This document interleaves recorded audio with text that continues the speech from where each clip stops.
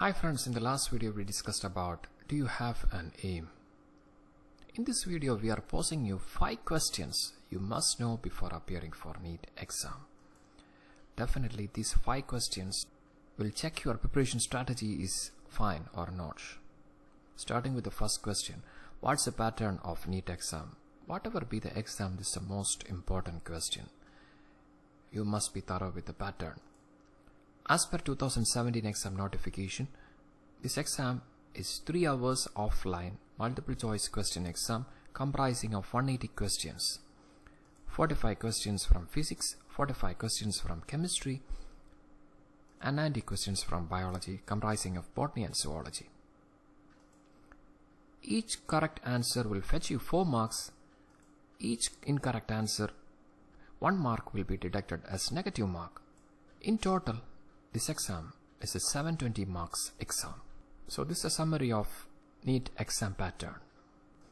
Moving into question number 2. What was the maximum mark of NEET 2017 and minimum mark for getting into the top rank? If your answer is I don't know, definitely you have a scope of improvement in your preparation strategy. You should be even thinking of the medical college that you are aiming for an admission. And you should even know the minimum mark and the maximum mark for getting an allotment in that medical college. This is an important question in your preparation strategy. This will definitely help you in answering more number of questions or not attempting as many questions that will reduce a negative mark possibility. This is for your information. 7 AIMS and JIPMAR Puducherry is conducting separate exams, so you can apply for that also. Question number 3. How much time I get to answer a question? Logically speaking, 180 questions, 180 minutes, so 1 minute per question. Is it so? Let's check with 2 questions. So this is from NEET 2017 question paper. Double fertilization is exhibited by gymnosperm, algae, fungi, angiosperm. This is a very direct simple question and the answer is angiosperm, and you will take less than 10 to 20 seconds for answering this question. Let's take another question. Adult human RBCs are N-nucleate. Which of the following statements are most appropriate explanation for this feature? So options are little bit confusing. 1 only D, 2 only A, like that. So for answering this question, you should need more time than the previous question. Maybe 1 minute or more depending on the understanding of the concept.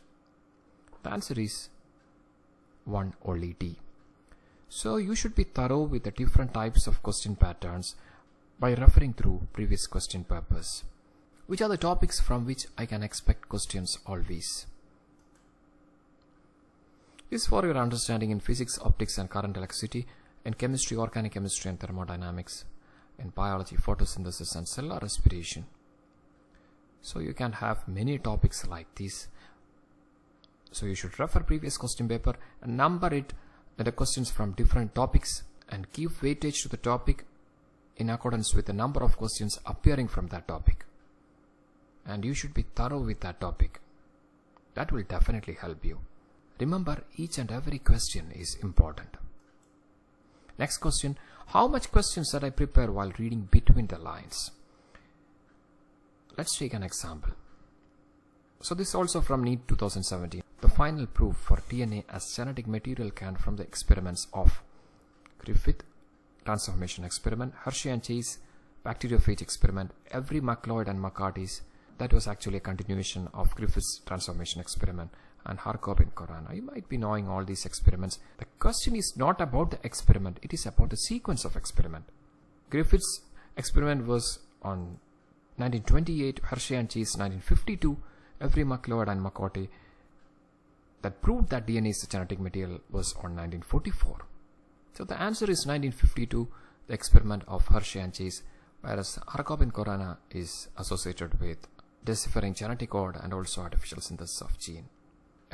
This is what I meant about reading between the lines. While reading a paragraph, you should make as much questions as possible. So for understanding the different patterns, do as many mock tests as possible on a daily basis. That will keep you in pace with different patterns of questions in NEET exam. And finally, the most important thing, and find time to relax is a very important point that you should consider. De-stress often and stay focused. Don't compare yourself with anyone. You are not in competition with anyone, but with yourself. Each day, each hour, you are improving a lot and you are chasing your aim. That's it. Wishing you the very best. You are with biologyexamsforyou.com in association with neetbiology.co.in. Please subscribe, share and like.